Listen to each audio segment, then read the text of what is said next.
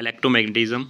Today our topic is motion of charge particle in the electric and magnetic field. Most important MCQs की series को लेकर चल रहे हैं जो आपके फिजिक्स के कॉम्पिटिटिव एग्जाम में MCQs हेल्प करेंगे. Question 1. When a charged particle Q is moving with the velocity v in a region having the electric and magnetic field, then the magnetic force act on this charge particle या magnetic force does no work. Magnetic force से कोई भी work done नहीं होता, लेकिन electric force जो होती है वो वर्क डन करती है. तो magnetic force just deflecting force होती है, इसलिए नो वर्क डन. ठीक है, zero work done by the magnetic force. सो इसी तरह इजी वे में सिंपल यहाँ पे एक्सप्लेन करूँगा, साथ साथ क्वेश्चंस को लेके चलेंगे. इंपॉर्टेंट MCQs की series. If A charge particle is Q and the electric field E, then the magnitude of the magnetic force is given by the relation. तो यहाँ पे magnitude of the magnetic force आ जाएगा हमारे पास F is equal to Q E.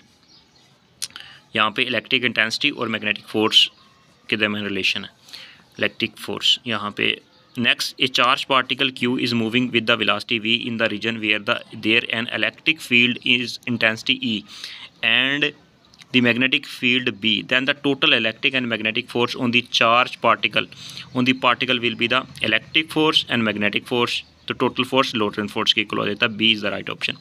Next question, when a charged particle Q is moving with the velocity V in the region where there is an electric and magnetic field, then the electric force does some work. Electric force जो होती है work done करती है, magnetic force just deflecting force होती है, work done नहीं करती.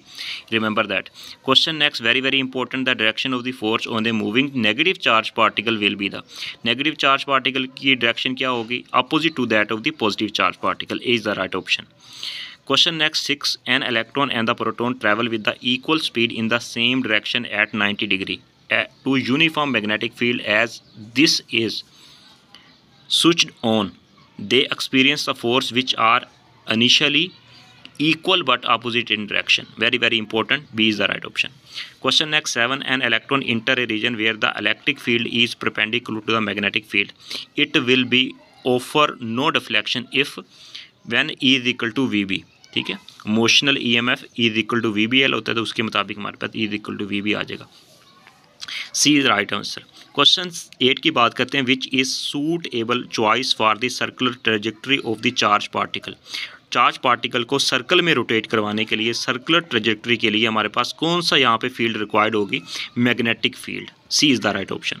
Question 9 की बात करते हैं. When A charge particle of the velocity we inter in the region where the both electric and magnetic field are applied, the resultant force on the charge particle is known as लोरेंट्स force. लोरेंट्स force की statement है, electric and magnetic force का सम. B is the right option. Question 10. The magnetic force is simply a deflecting force. B is the right option. Next question 11. The लोरेंट force on A charge particle moving in the electric field E and the magnetic field B is given by the relation. तो right answer इसका है electric force and magnetic force का सम is known as लोरेंट्स force. Is the right option.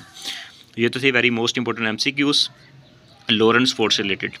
Next लेके चलेंगे determination of E/m of the electron.